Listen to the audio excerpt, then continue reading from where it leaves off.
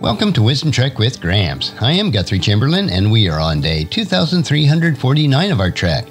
The purpose of Wisdom Trek is to create a legacy of wisdom, to seek out discernment and insights, and to boldly grow where few have chosen to grow before. We are continuing the messages I delivered at Putnam Congregational Church this year. This is the fourth of a 5 Lenten Easter message series titled, He Comes Riding on a Donkey. I pray that it'll be a conduit of learning and encouragement for you. Today, we continue with our 5-week Lenten series messages, ending next week on Resurrection Sunday, March 31st. And today our message is, He Comes Riding on a Donkey. And our scripture passage today is John chapter 12, verses 12 through 19. It's on page 1671 of your Pew Bibles if you'd like to follow along. The next day, the great crowd had come to the festival because they heard Jesus was on his way to Jerusalem. They took palm branches and went out to meet him, shouting, Hosanna! Blessed is he who comes in the name of the Lord! Blessed is the King of Israel! Jesus found a young donkey and sat on it, as it is written, Do not be afraid, daughter Zion. See, your king is coming, seated on a donkey's colt. At first, the disciples did not understand all this. Only after Jesus was glorified did he realize that these things had been written about him and that these things must be done to him. Now, the crowd that was with him when he called Lazarus from the tomb and raised him from the dead continued to spread the word. Many people, because they had heard that he had performed this sign, went out to meet him. So the Pharisees said to one another, See, this is getting us nowhere. Look how the whole world has gone after him. Now, most of us enjoy parades, attending them, being part in them. Now, we used to have ticker tape parades. They're not common as they once were, primarily because they don't use ticker tape anymore. They use electronic, and that's sort of hard to use in a parade. But there was a time where our country honored those heroes and heroines in colossal, spectacular parades. Celebrities would ride in convertibles down these massive canyons of steel and glass and wave to people as they went by. Bands played rousing Sousa marches. Young ladies tossed their batons and waved their pom-poms.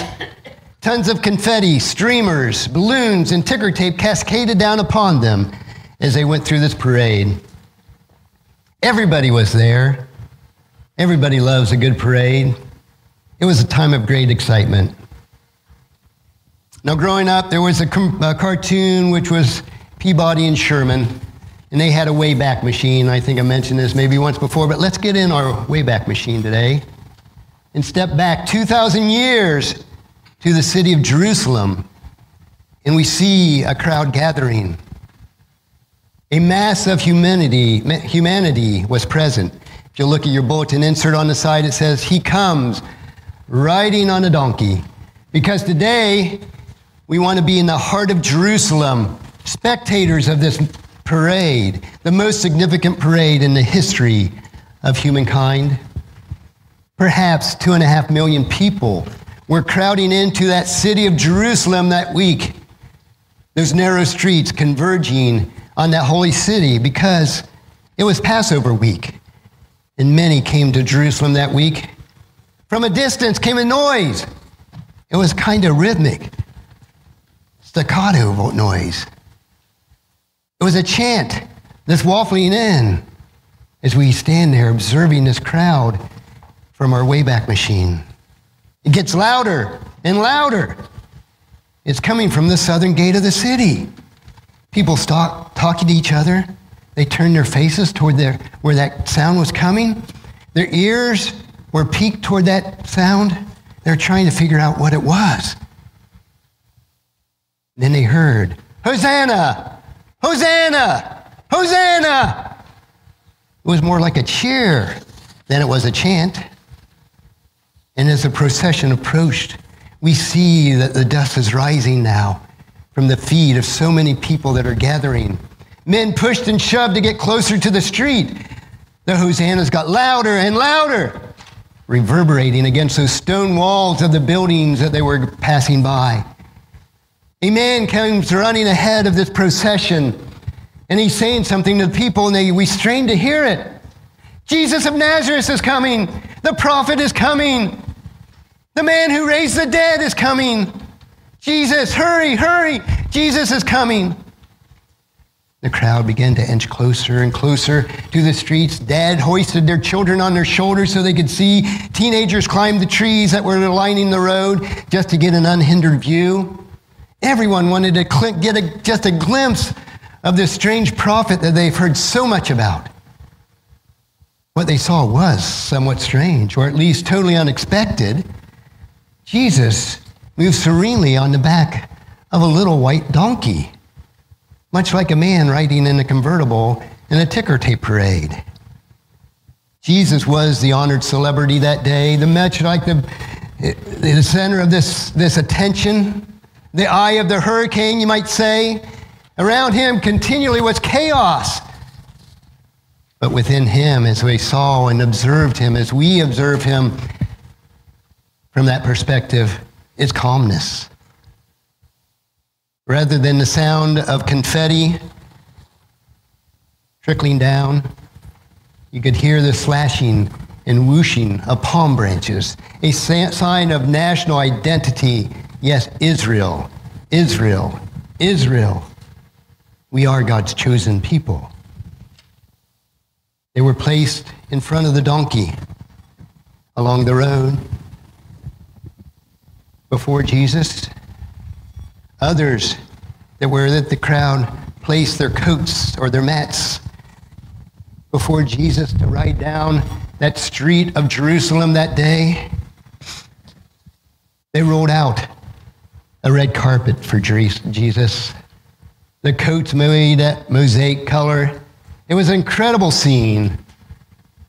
Yes, as we observe in our mind's eye what must have been taking place that day, I would have loved to be there that day for that gala event. Although I wouldn't necessarily want to be the street sweeper that had to follow up afterwards.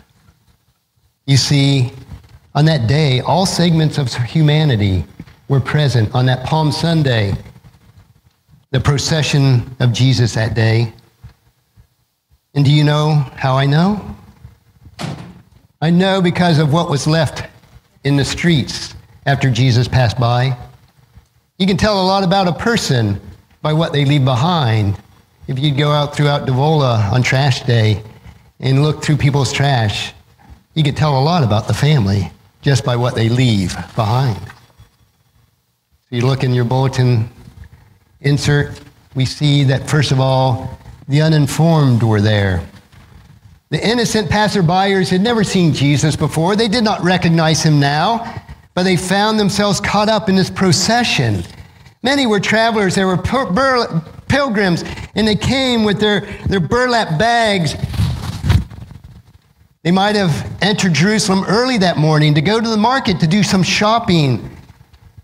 Or maybe they had planned a family outing on the Mount of Olives with a picnic. They knew nothing about what was coming. They didn't expect Christ to come into that town that day, but they were at the right place at the right time. They simply got caught up in that historic moment of that day when Christ entered that city. And let me tell you a story that happened much more recently than that. Several years ago, a family was vacationing in Florida near Cape Canaveral, while NASA was still using the space shuttles to shuttle astronauts back and forth to the International Space Station. Now, this family had a daughter, and she just loved this Space and Rocket Museum, and the family loved to go on those tours of NASA. They spent the first several days at the beach, but then they decided to have a change of pace. The family departed early that morning, anticipating going to the NASA Visitor Center right when it opened. They wanted to be the first ones there. But when they turned off of I-95 onto State Route 528 heading toward the Cape, they found themselves in bumper-to-bumper traffic. The last time they went to the NASA Center, it was a breeze. They went right in. But on this day, it was different. There must have been a lot of people going to the Visitors Flight Center that day, they thought. They inched and crawled their way for about an hour, wondering why so many people were going to the Space Center on this particular day. As they moved closer and closer in their car, just little bit by little bit, they noticed some of the people were starting to pull off the road and park their cars. Others were getting out of their cars and standing there. Others were laying out blankets on this grassy knoll beside the road, and they had picnic baskets out. Others had cameras hanging from their necks. Others had their binoculars, and they were looking off into the distance. And then it hit them. In unison, the family says, "Oh, a shuttle launch must be scheduled for this day." They asked someone, and he confirmed their suspicion. It was 9:53 now, and at 10 o'clock, the shuttle was scheduled to take off. So they quickly pulled the car off the side of the road, got out of their car, went up on that grassy knoll, and they watched that space shuttle jettison up into the heavens. Miraculous sign. And like this family's serendipitous experience with the shuttle, many of those pilgrims that day in Jerusalem were there for the Passover. They were uninformed, they were unaware that Christ would be coming into town that day, that Jesus, that healer. They were just innocent bystanders, caught up in that moment of that day. They had not planned for this event. They had planned to go shopping in Jerusalem prior to the Passover. They just happened to be present that day when the parade came by. Now, the family in our story on that summer day at Cape Canaveral were unexpectedly surprised at a chance to see the space shuttle launch into outer space. In the same manner, those uninformed people were in Jerusalem that day, and they were glad that their paths had crossed the paths of Jesus Christ. They were awed by that majesty in that moment. It was more than just the crowds that were around them that were abuzz with excitement, more than the chanting, more than the chaos that was around them. It was the man at the center of it all. It was the Christ. It was the chosen one. It was the Messiah that Israel longed for centuries. They see Jesus and look on him with wonder. He has countenance of compassion in his face. They see in him a face of a friend. They are enthralled by his determined pace, by his purposeful steps as he goes through this on the parade. And at that moment, they want what he has. Far too long, they had wandered aimlessly and traveled meaninglessly. Now they see what they have sought, this man riding in on a donkey. They were caught unawares, but in that instant, they changed. They dropped their bags that they were carrying around into the road. As a royal procession, they dropped their cloaks or their mats into the road as a royal procession. As Jesus came by, they were enthralled. They had given him what few possessions that they had, and then they followed Jesus throughout the parade. As we're there observing from our Wayback Machine, we see another group of people in the crowd. These were the poor, and they tagged along the Lord wherever he went. At that parade, it was the penniless that sang the Hosannas the loudest. They loved Jesus. And why not? Jesus gave them the one thing that the world could not give them, and that was hope. The hope for a better today, studded with grace and mercy and forgiveness, and the hope of a brighter tomorrow. Some of these people were homeless, but it was filled with the hope of having an eternal home with God in heaven. It was waiting for them. That hope that they had all but lost here on earth was restored in Jesus Christ. That's what the poor felt that day. They were outcast by their society. They were downtrodden by the wealthy of the country. They were despised by the ruling class. So when Jesus entered that city riding on a donkey, the symbol of a lower class of citizen, a donkey, they immediately identified with him as their Savior. The poor blanketed the road with what little they had. They had not much, but the shirts on their backs and maybe an extra robe, just a torn and tattered robe, and they laid it in the streets for Jesus to proceed on. They realized that they themselves could not get to heaven in their own merit. They didn't even have a robe to spare, but they were willing to lay that robe in the path of Christ as he marched into that city. In lowering their torn and tattered cloaks to the ground, they humbled themselves, becoming poor in spirit, to reap the rewards of a heavenly merit. They declared themselves spiritually bankrupt. Their pockets were empty. They had nothing else to give. Their options were gone. They stopped demanding justice and begged for mercy. Only then could they have that hope of salvation that day. Because on the road to Jerusalem that day, the poor found hope. They found life. They found the riches of heaven. Then on the other side of your bulletin insert today, we see, as we observe this crowd in Jerusalem 2,000 years ago, another group of people. Because the zealots were there. That political class was present too. The zealots, they were hired mercenaries. They were Israelites, dedicated to the nation of Israel, but they were hired mercenaries. And they were incited that day. Despicable Romans, they thought. They despised their arrogance of the ruling Roman government. They hated their pagan practices and beliefs, their gods and goddesses, their debauchery. They had a look of rage in their eyes as we observed them, like one preparing for battle. They carried in their belts sharp daggers, ready to fight. They were ready to serve justice to the Romans. If anybody, by chance, they would slip up behind the Roman soldiers and slit his throat and disappear into the crowd before anyone knew what was going on. They wouldn't know who completed that dastardly deed. You might say they were the original terrorists of that day. The zealots saw in Jesus, who they had heard about so much about, the fulfillment of their desire to be free from tyranny. They saw Jesus as their liberator, whom they believed would bring a freedom fight, a fight for freedom to the occupiers and the dominators of the nation of Israel. Jesus would be their conquering king, their ruling monarch. So they welcomed Jesus as they heard he was coming before they saw him, and they would wave their palm branches as a sign of national unity to Israel. Israel, Israel, God's chosen people.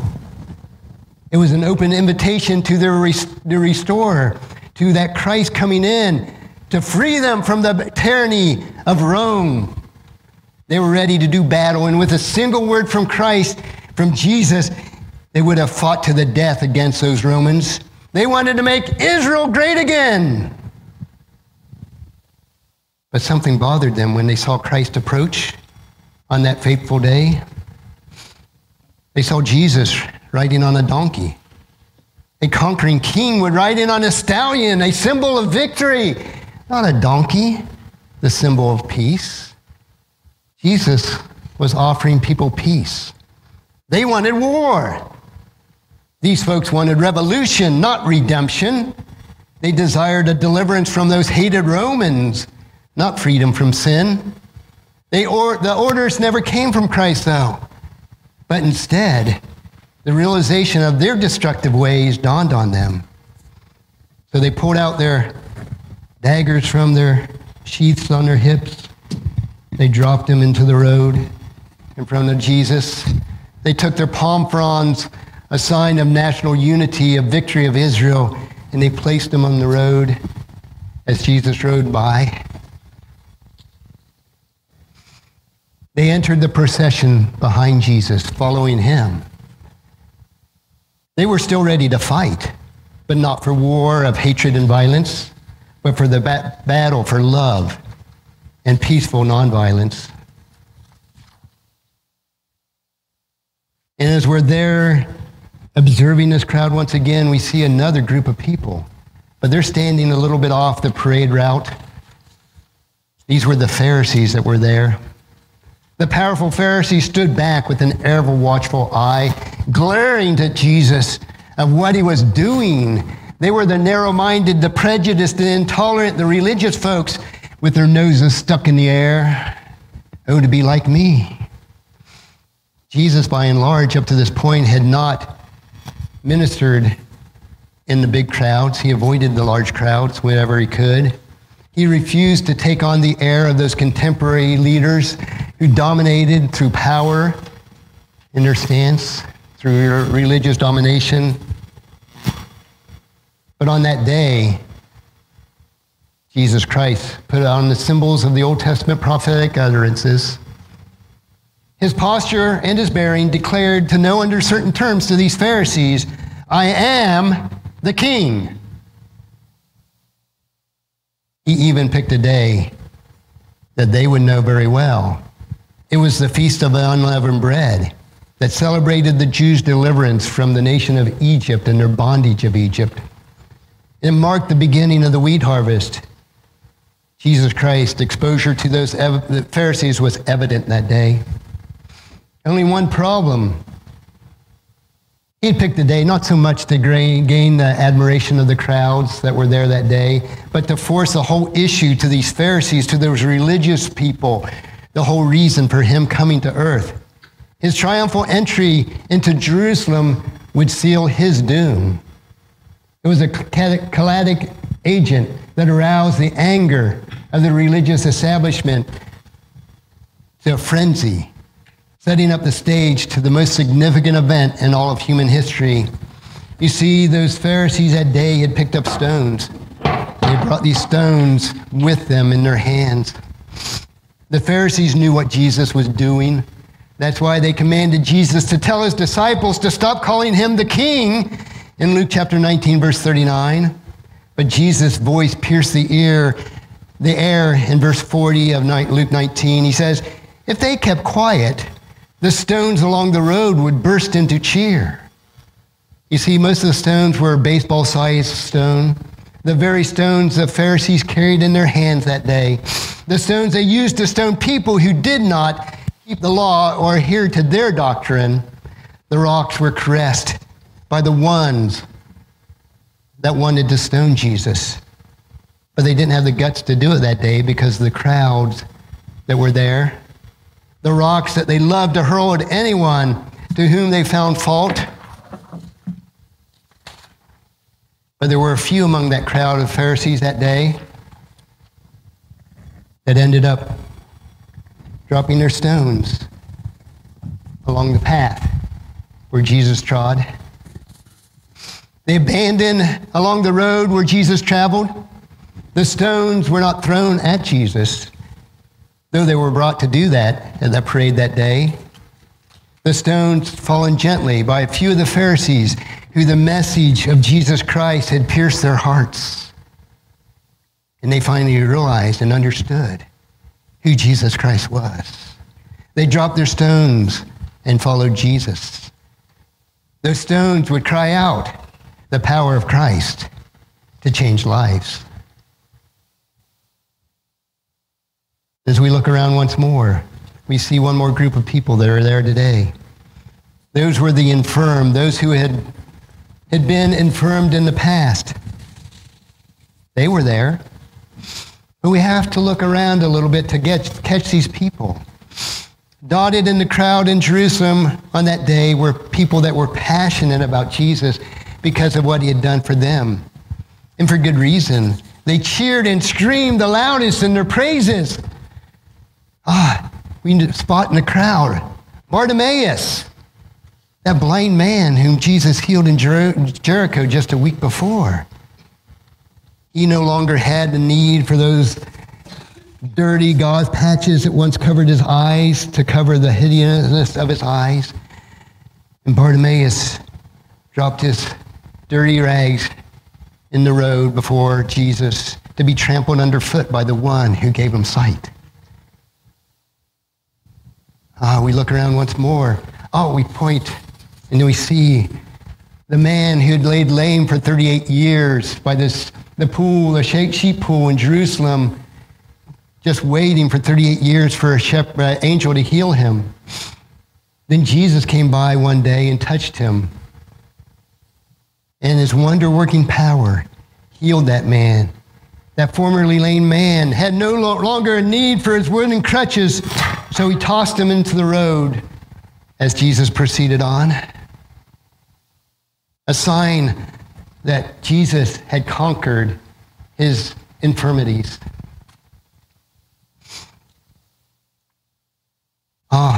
We see over here in the crowd the man who once had a withered arm, whose arm was wrapped in bundles and bandages because it was so grotesque to look at.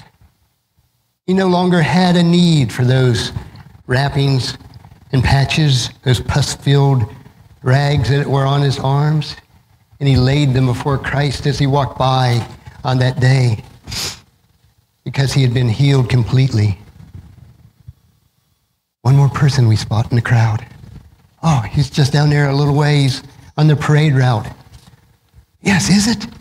Oh, it's Lazarus. With tears streaming down his face. Tears of joy. Because he is once dead. But he is now alive.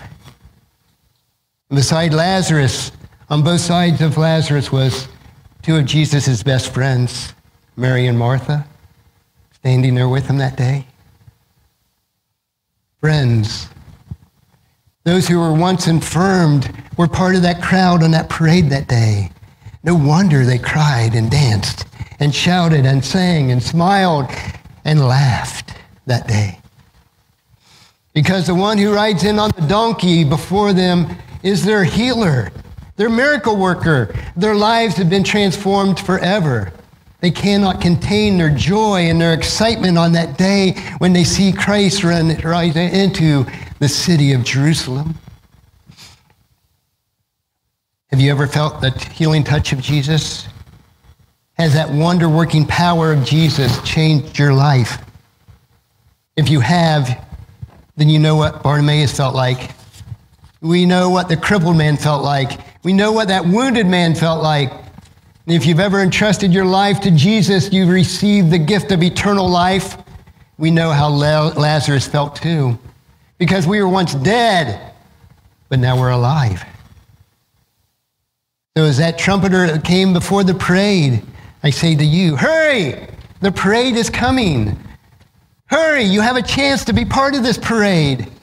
Hurry, he who came as a man, the God-man, who overcome death, who could heal the broken, who could restore sight to the blind, the one who raised the dead is on his way. You see, the church, you and I, together, are continuing that procession today. The parade that started just outside of Jerusalem 2,000 years ago to march through history over and over again. That's what the church is. We're a part of that parade that Jesus started that day 2,000 years ago as he marched rode into the city. We're part of that. Each week when we meet as a gathering of believers, we're part of that parade. Each day when we wake up and say, thank you, Lord, we're part of that parade of Jesus riding into that city of Jerusalem to his final destiny here on earth. Well, it was just the beginning of his destiny throughout all eternity. If you look at the graphic at the bottom of that page of your bulletin insert, ask yourself, where are you in this crowd? And another question, what do you bring to the parade today? Jesus will take your coats, your palm branches, your daggers, your rocks. He wants your crutches, your bandages, our patches. He'll take the brokenness of our lives and put it back together again. He'll take the trash of your sin and make you clean and pure. He'll take your spiritual poverty and make you eternally rich. He'll take your lifeless today and give you a resurrected tomorrow. He is the hope of the world. He is the hope of your life. So the question that leaves you with today, what will you give to Jesus today? He's passing by right now. He's looking your way. Are you willing to look into his eyes, take him by his hand, and make him your King and your Lord every single day? Because Jesus, he comes riding on a donkey. The next Sunday is Resurrection Sunday, a blessed day, probably the most blessed day of the year, I think. And our focus will be on He is risen. And the message titled, Blessed Are You Who Have Not Yet Seen and Yet Believe. So for next week, please read John chapter 20, verses 19 through 31 in preparation for next week's message. Let us pray. Father, we thank you. We thank you for our Savior, our Lord, our Messiah, our chosen one, Jesus Christ, who came riding into the city of Jerusalem 2,000 years ago on the back of a donkey. As the crowd shouted, Hosanna, the King of Israel. Blessed is he who comes in the name of the Lord. Let us rise every day and declare, blessed is he who comes in the name of the Lord. Hosanna. Let us sing our hosannas loud and our hosannas strong. We give you thanks for your blessedness, for this story that we could share today of this special day. And as we prepare for next week of Resurrection Sunday, that our hearts might be in tune with the ultimate sacrifice that you provided for us, Father, on the cross this week. Help us to be ever thankful. I pray that this message was a blessing and a time of learning from God's Word. Thank you so much for allowing me to be your guide, your mentor, but most importantly, I am your friend as I serve you through the Wisdom Trek podcast and journal each day. And as we take this trek of life together, let us always live abundantly, love unconditionally, listen intentionally, learn continuously, lend to others generously, lead with integrity, and leave a living legacy each day. I am Guthrie Chamberlain, reminding you to keep moving forward, enjoy your journey, and create a great day every day. See you next time for more wisdom from God's Word.